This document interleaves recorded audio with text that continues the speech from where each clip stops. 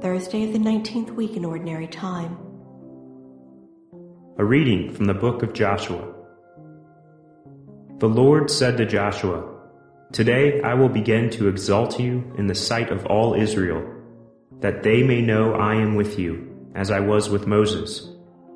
Now command the priests carrying the Ark of the Covenant to come to a halt in the Jordan when you reach the edge of the waters." So Joshua said to the children of Israel, "Come here and listen to the words of the Lord your God. This is how you will know that there is a living God in your midst, who at your approach will dispossess the Canaanites. The Ark of the Covenant of the Lord of the whole earth will precede you into the Jordan. When the soles of the feet of the priests carrying the Ark of the Lord of the whole earth, touch the water of the Jordan, it will cease to flow, for the water flowing down from upstream will halt in a solid bank." The people struck their tents to cross the Jordan, with the priests carrying the Ark of the Covenant ahead of them.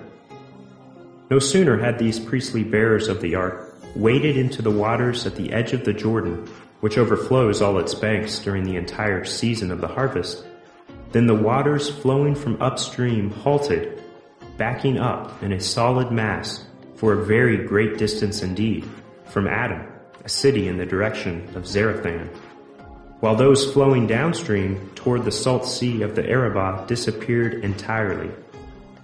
Thus the people crossed over opposite Jericho. While all Israel crossed over on dry ground, the priests carrying the Ark of the Covenant of the Lord remained motionless on dry ground in the bed of the Jordan, until the whole nation had completed the passage. The word of the Lord. The responsorial psalm. The response is, Alleluia. When Israel came forth from Egypt, the house of Jacob from a people of alien tongue, Judah became his sanctuary, Israel his domain. Alleluia.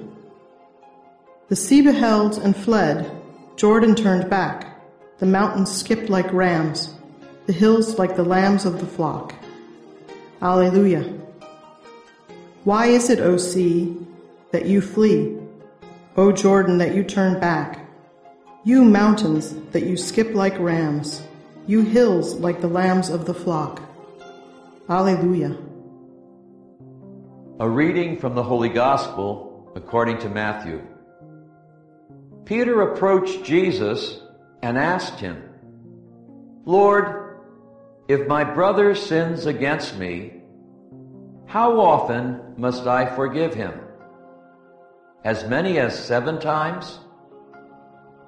Jesus answered, "I say to you, not 7 times, but 77 times. That is why the kingdom of heaven may be likened to a king who decided to settle accounts with his servants. When he began the accounting, a debtor was brought before him who owed him a huge amount. Since he had no way of paying it back, his master ordered him to be sold, along with his wife, his children, and all his property, in payment of the debt. At that, the servant fell down, did him homage, and said, 'Be patient with me, and I will pay you back in full.'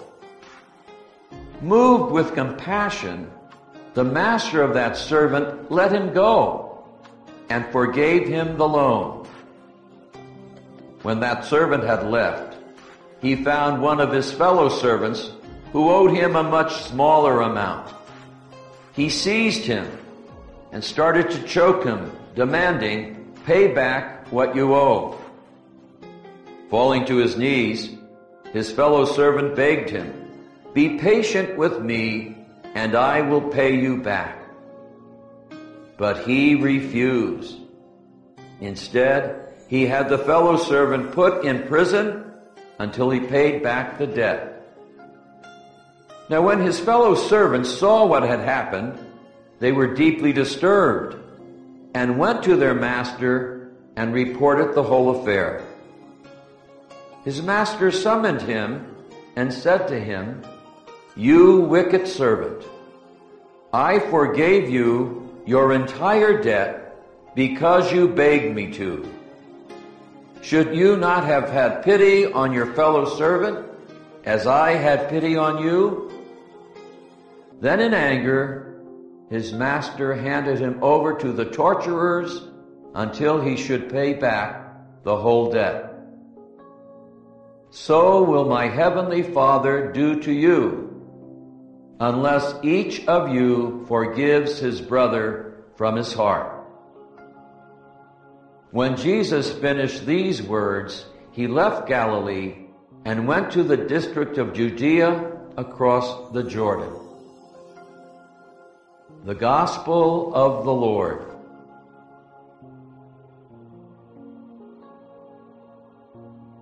Thursday of the 19th week in Ordinary Time.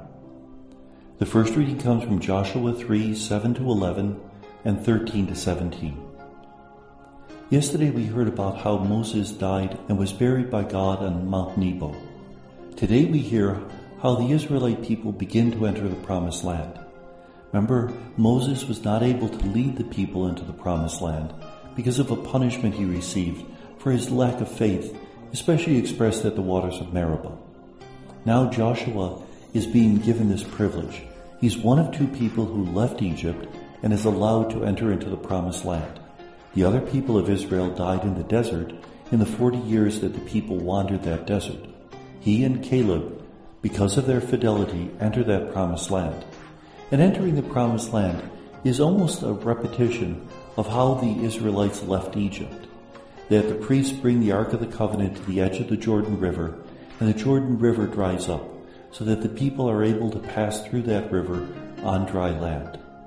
That God is giving a powerful sign that he is fulfilling the promises he made to Moses and to the patriarchs, that this would be the land of his people. The Gospel is from Matthew 18:21-19:1. Peter asked Jesus, "How often must I forgive my brother? 7 times? Remember, 7 is the perfect number in the Bible. The ancients believed there were 7 planets, so to say 7 was already to say universality. It's almost like that 8 which is on its side, which means infinity in algebra. What is Jesus' response? 77 times. At 7 times is not enough. The infinite is not enough. You have to forgive your brother beyond what you think is possible. And then Jesus tells a parable about a servant who owed his master a great sum of money, couldn't pay it, the master forgave him, but then that same servant went out and had another fellow servant thrown in prison because that other fellow servant owed him a small amount of money that could not be repaid. The master who was owed the great sum becomes very angry and imprisons that servant who had been forgiven. We have been forgiven in a powerful way by the Lord. And we can look at ourselves and we can say, well, I haven't really done anything all that bad. What do you mean the Lord forgave me in a great way? And the response is that God has given us great gifts, and God expects us to respond to those gifts with generosity. If we have not responded to those gifts with the same generosity with which God gave us those gifts, then we will be held responsible. That God expects us to open our hearts and to be as loving as He is. At the end of this story, we hear that the man would be tortured until he pays all his debt.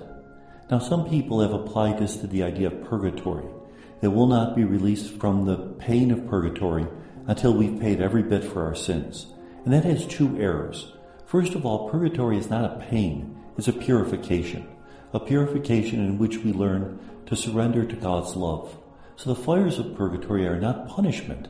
They're like the fires of a crucible which purifies our love. And then the second thing, Jesus has already paid the price for our sins. What purgatory is about is that we haven't allowed that forgiveness, that healing, to filter into our hearts.